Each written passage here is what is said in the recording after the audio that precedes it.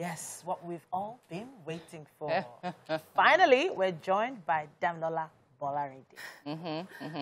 She's a resilient, ambitious young woman. She's affectionately called Queen Dammy by her peers. Speaking of peers... She has definitely been in fashion industries and a commercial. Of course, a number of commercials. And, of course, she served as fashion models for different brands over the past 8 years. And she has a portfolio full of jobs with renowned world designers. Yes. Welcome to Wake Up Nigeria. Thank you. Oh, so everybody has been going on about your crown, your crown, your crown. Yeah. What does it feel like having that crown on your head right now? Oh, gosh. I feel like a real queen, to be honest. And I'm so grateful. Oh. Okay, so I know you probably get this question a lot. Is it heavy?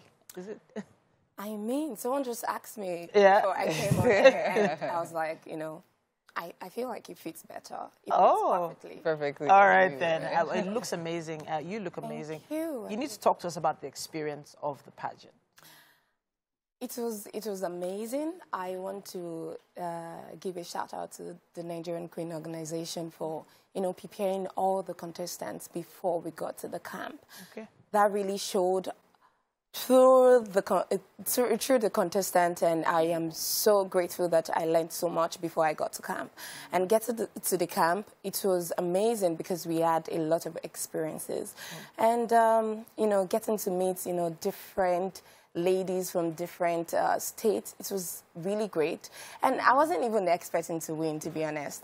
I knew, no, I had that mindset that I was going in there doing all my best to win. But getting there, seeing those amazing girls, I was like, oh, do I even have a chance? But, you know, I stayed true to myself, and I was able to, you know, listen, learn, and relearn, and it came out so beautifully. Yeah. And I'm so grateful. It looked like a lot of fun as well. Was it fun? It was, you know, I've been doing, like, pageantry, like, for years, and, you know, this is just so different. I knew that this was the time. And it wasn't just going in there and, you know, be beautiful and, you know, you have to smile always. You know, we were real all through. I was real with the girls were real. The organization, they were very intentional about everything that they did, and that made it fun and very comfortable for the contestants. So, yes, it was. Amazing. So what quality do you think it was that made you stand out? I like this question. You know, like I said, the girls were amazing. But for me, I think it's my consistency. You know, I've been, like, you know, so passionate about what I do, and I stick to it. And I think that really set me aside. You know, I don't give up. I don't give room for, you know, downfall. When I fall, I like to get back up immediately and fight even other. And I think that's the major thing that set me aside from any other contestants. Amazing, because I mean, I know you participated at MBGN before, and the truth is that, you know how it is. Once the queens get on camp, there's, I mean, there are bloggers that are blogging the one they are blogging. Do you understand? There's so much expectation from people. So a lot of people are like, oh no, Dammy has to go far. Dammy literally has to be, do you understand? So that pressure, the pressure affects you, people expecting so much from you, and then when you realize, okay, fine, you didn't go as far as maybe people expected, how did that make you feel? So I know I got a lot of fans from MBGN, and that was so beautiful to know that people are really rooting for me. I don't know those people from anywhere, but I just start to see, like, fans from everywhere, and that made me feel so good that I'm doing something right, and people really supported me for that. Supporting me, not supporting. But then when I got to the Nigerian Queen, I feel like I wouldn't say that the pressure was too much, but it got to a point. I don't like to believe that the pressure was too much, but then it got to a point I realized that, oh, okay, I need to please some people. I please myself first, but then I know that a lot of people are rooting for me. Okay. So for some reason, I don't know what happened. I don't know what happened. I mean, I knew what I was going to say. I was so ready. Like, I was 100% sure that, you know, this is it. Like, Nigerian Queen was the competition I know that I did, that I was so 100% sure of myself. And I got to the stage for, I don't know, like I just went blank, and I feel that that's normal it's part for of anybody. it, yeah. And I still feel like the organization sees me, the true me, and they know what I can offer, and I think that's the reason why I'm wearing this crown. Nice. Well, with the crown comes that responsibility to do something with it, do something with the platform. There are a lot of possibilities once the spotlight is on you. So how are we using this spotlight? What's up next?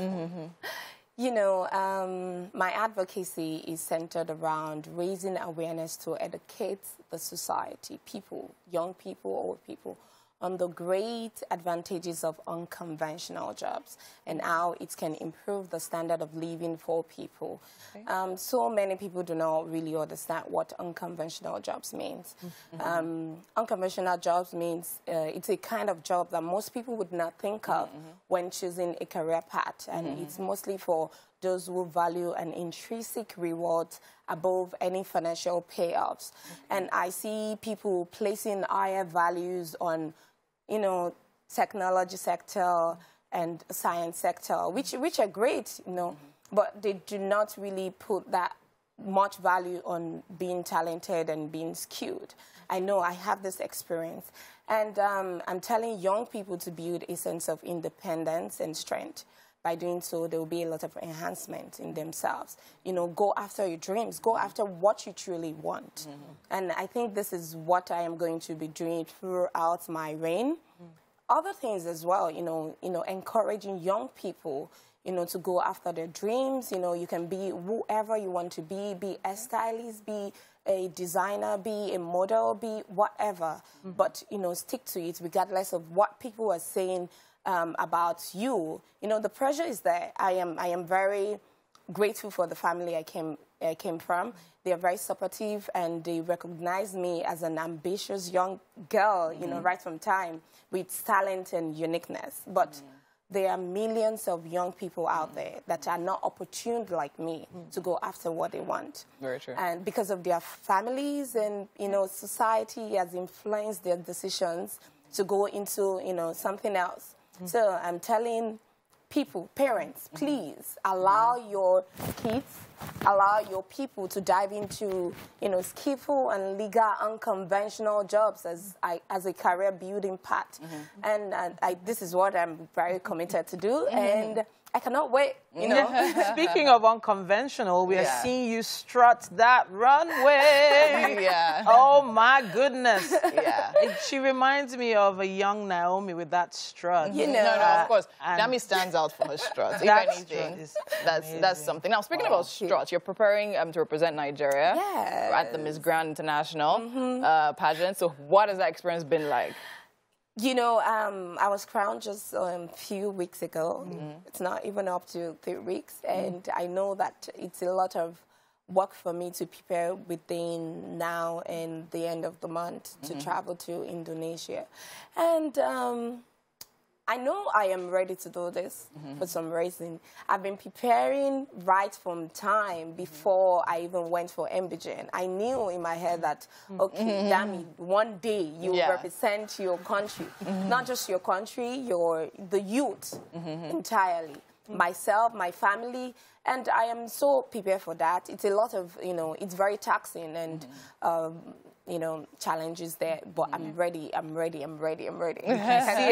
can see it. We can feel it. We can feel it. We can feel it. The excitement, that joy, that energy you're feeling.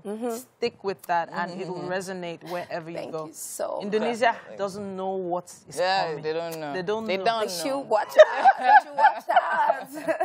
Nice, amazing.